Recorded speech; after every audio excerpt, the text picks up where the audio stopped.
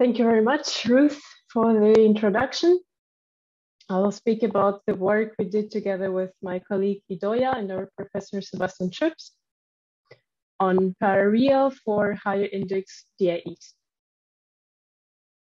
So many electromagnetic applications lead to differential algebraic equations, such as, for example, here we see an accelerator magnet connected to a surrounding circuit, or for electric motors. You have some non-conducting domains like air here, and they typically bring 0 rows to the mass matrix. So you will have a DAE in that case. And you also see here, there is some high frequency dynamics along the time axis, which has to be resolved. And this often leads to a very time-consuming computation, which we want to accelerate using the Parareal method. So in my talk, I'll proceed as follows. First, I will talk about the theory on DAEs. Then I will introduce the Parareal method for higher index DAEs. We'll see how this method performs for 2 examples of index 2 DAEs. And then I will finalize my talk with a conclusion. So probably some of you are not so familiar with DAEs, so I will present some basics. So a DAE is called an implicit system, written like this, in Rn, where n is greater or equal to 2, with a sufficiently smooth function f. And such an implicit system is a system of DAEs if the determinant of the derivative of this vector valued function with respect to the x prime is equal to 0. So if you just had some constant matrix or mass matrix multiplied here by x prime, this mass matrix would have been singular. The DAEs are classified by the differentiation index m, where m is the minimal number of the analytical differentiations you have to perform to obtain a system of ODEs. So assume you have some equations where the derivative is not there, and you just differentiate those equations, and at some point you might get a system of ODEs. Of course, in practice, you would not do that because differentiation is sensitive to high frequency perturbations, which might blow up your solution. So in practice, you would just try to solve your system with some time integrators. Let us take a look at an example of DAE. So we have a variable x and y. So you see that the first equation has the derivative in x, but the second one does not have the derivative in y. So then you can differentiate this second equation, which is basically the algebraic constraint, provided the g function is sufficiently smooth. And then you can say that this equation is of differentiation index 1, provided this derivative is invertible. Because if not, maybe you need to differentiate another time and that you will get a higher index. If you think about initial conditions for the variable x, the initial condition can be chosen arbitrarily. But for the variable y, it has to satisfy this algebraic constraint. So initial conditions which satisfy the algebraic constraints are called consistent initial condition. And also, you know that for stiff ODEs, you typically use implicit time integrators, and DAEs are sometimes called infinitely stiff. So that's why for DAEs, you also use typically implicit time steppers.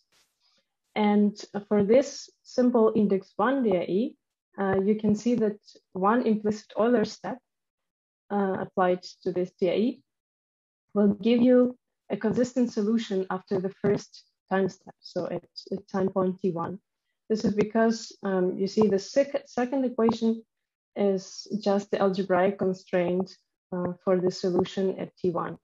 So if you start from an inconsistent initial condition, x0, y0, up to one step, you will get a consistent initial condition using the implicit Euler method. Now we have another DAE example. So now we have in the second equation, not only the derivative of y is absent, but also the variable y itself. So then differentiating this algebraic constraint, you obtain the so-called hidden constraint. And here you see that the y prime is still absent. The y itself will be there in f, because f depends on y also, but the derivative is still absent. So actually you have to differentiate it again to get this derivative. And provided this function is invertible, you can say that this differential algebraic equation has differentiation index 2. And in this case, you see that actually none of the variables can be chosen freely, because both initial condition x0 and y0 have to satisfy the algebraic constraint and the hidden constraint. So you have to be careful with the choice of initial conditions for DAEs. Now, some more technical stuff for DAEs. We consider such a system where you have this A matrix constant and the B vector can be nonlinear. We denote by P the projector along the kernel of matrix A. So basically, the propagator, this projector P, it extracts the components whose derivatives are explicitly present in the equation. So if you go back to this example that we have just seen, this projector P would extract the variable x, because we have this derivative here present. But in fact, although we have this derivative, the variable x is not purely differential, because its initial condition cannot be chosen freely. So it's basically an algebraic variable. And for this, there is a projector P1 along the kernel of another matrix A1 defined by this expression. And then the PP1 projector, so both of those projectors applied to a variable, will give you the purely differential components. So in the example we have seen in the previous slide, we didn't have any purely differential components, but in general, these propagators this projector, get you the purely differential components, or we also call them index 0. Also, DAEs are classified by tractability index, which we say for this DAE, it has tractability index 1 if the matrix A is singular, but the matrix A1 is not singular. And if both of these matrices are singular, but another matrix A2, given by this expression, is non-singular, then we have index 2 tractable DAE. So this is the theory on some basics of DAEs, and projector-based analysis can be performed. Let us take a look now what happens to Parareal if you apply it to DAEs. So we consider a higher index DAE, which for us is already index 2, is high. If you take a look at the Parareal update formula, which you all know, this is basically the linear combination of the fine and the coarse solution. And you can imagine, even if each of these vectors satisfy the algebraic constraint, their linear combination does not necessarily have to satisfy this constraint. So you can obtain an inconsistent initial condition, and this may lead to the divergence of Parareal, slow convergence, or an incorrect solution. So the idea that we had is to update only the purely differential components for index 0 and adjust the corresponding, calculate the consistent initial conditions. More specifically, we denote by x tilde the fine solution and x bar the coarse solution. And then the method that we proposed is written like this. So here we have the operators R and L, which stand for restriction or lifting, and lifting or prolongation, you can also call it. So this operator R, it extracts the index 0 components from our solution, and we update using the Parareal update formula only these index 0 components. And then having them in this vector x hat, we can calculate the consistent total vector, so the total variable x that we have, such that its index 0 components coincide with the vector x hat that we calculate. So this can be done, for example, using the Python code developed by the group in Berlin, which is called Iryna. You can imagine that this would lead to an additional computational effort, which you can do basically. You can calculate this PP1 components or also this projector itself analytically for some easy examples, but in general, you have to calculate them numerically. And when you can reduce this cost somehow, you should do it. So you have to analyze your equation first to understand if there is something better which can be done. And actually, if we have a system of DAEs of this form, so we have this constant matrix here, then this term B1 can be nonlinear, and this matrix B2 is also constant. This operator U, which is also the projector, which extracts the index 0 and index 1 components of X, and this projector T, it extracts the index 2 component. And we see here that the index 2 components are linear because we have this constant matrix B2. And we also introduce another operator, projector P1 star, onto the image of the projector P1. And the assumption that we impose is that this P1 star operator is constant. So this is just for the proof that we needed some technical assumptions. So then for this DAE system, we have shown that if you have an inconsistent initial condition and also another consistent one for which the index 0 component coincide for these both initial conditions, after 2 implicit order steps, you will obtain a consistent solution at the time point T2. So basically, for such a problem, you're not necessarily have to take care of these initial conditions, because after 2 implicit order steps, you will obtain a correct solution, which would be the same as if you have started with a consistent starting point. So now, when you want to apply Parareal to such a system, you can basically apply the standard Parareal method due to this property that implicit Euler method would give you the correct solution after 2 time steps. So we have derived this result if the fine propagator F does at least 1 implicit Euler step if you have index 1 DAE, or 2 implicit Euler steps for index 2, then you actually not necessarily have to take care of these initial conditions. So this result we obtained only for this special DAE, so this structure. And here the important feature of this system is that we have linear index 2 components, here, the red ones.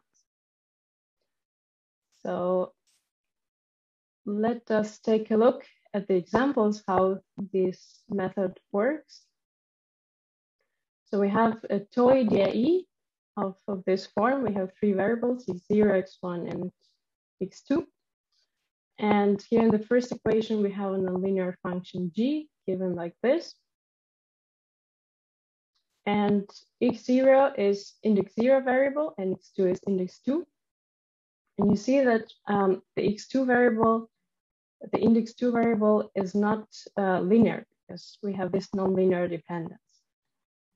So we cannot apply this nice result that we obtained for this special DAE structure. Then the setting that we use, we consider the time interval from 0 to 1. We use 21 windows for the Parareal, do one coarse step per window, and find step size is 10 to the power minus 5. And we apply the implicit Euler method. Now, about these projectors, we can calculate them analytically. So this is the P projector, and this is P1. And we have seen that in this case, two implicit Euler steps not necessarily have to give a consistent solution.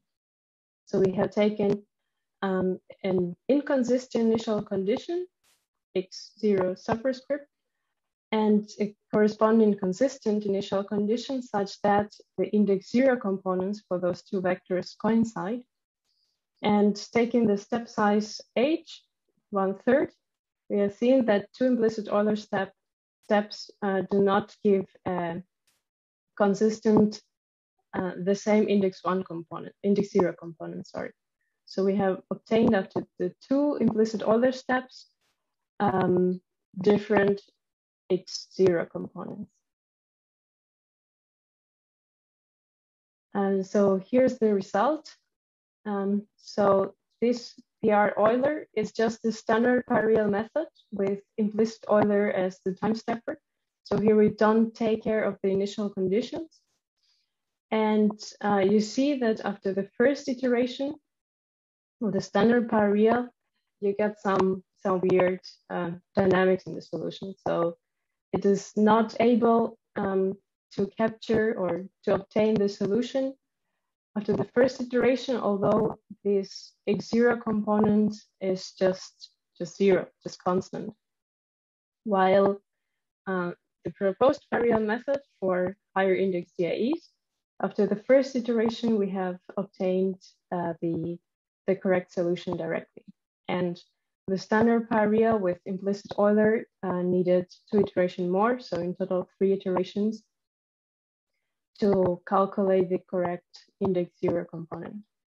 And now for index 2 component, we had again, after the first iteration of the standard Parareal, we have this weird jumps, and the proposed Parareal method has already obtained the correct solution after the first iteration. So now let me take a look. Yeah, here's the second example. So now we consider a circuit modeled by the DAE of this special structure that we have seen before. This circuit has 2 resistant elements, 2 inductances, and a current source given like this. And we have index 0 variable, which is the flux along this inductance. And index 2 variable is the voltage across this inductance here on the top. We consider the interval from 0 to 0.2 seconds, take 15 windows, use implicit Euler method as before. And we also do 1 coarse step per window and use the same fine step size as before. And now you see here, we again compare the standard Parareal with implicit Euler method as defined in the course solver and the proposed Parareal method for DAEs. And since we have this special structure of the DAE where we had linear index 2 components, the standard Parareal method already after the first iteration, it gives us the same solution, which is the correct one, as the proposed Parareal method for DAEs. So after the first iteration, of course, you still have these jumps, which is normal for Parareal. Here we have the last two windows depicted. And both methods, the standard parareal and the new parareal, required 4 iterations till they converged to the final solution. And the same for, so this was on the left, it was index 2 variable. And on the right, it is index 0 variable. And on the right, we have index 2 variable. And for the index 2, the standard parareal still had some weird jumps, but then it converged to the correct solution. So the conclusion, so we have proposed the Parareal method for higher index DAE system and analyzed it using the projector-based theory. And also for many index 2 DAEs, which stem, for example, from modified nodal analysis for circuits, it can be used with the classical Parareal when you apply the implicit Euler method. So in that case, you don't have to really bother calculating the consistent initial conditions, but the implicit Euler will just take care of that. And finally, I'd like to thank the collaborators for this work, and acknowledge the support of the institutions which funded our work, and thank you all for your attention.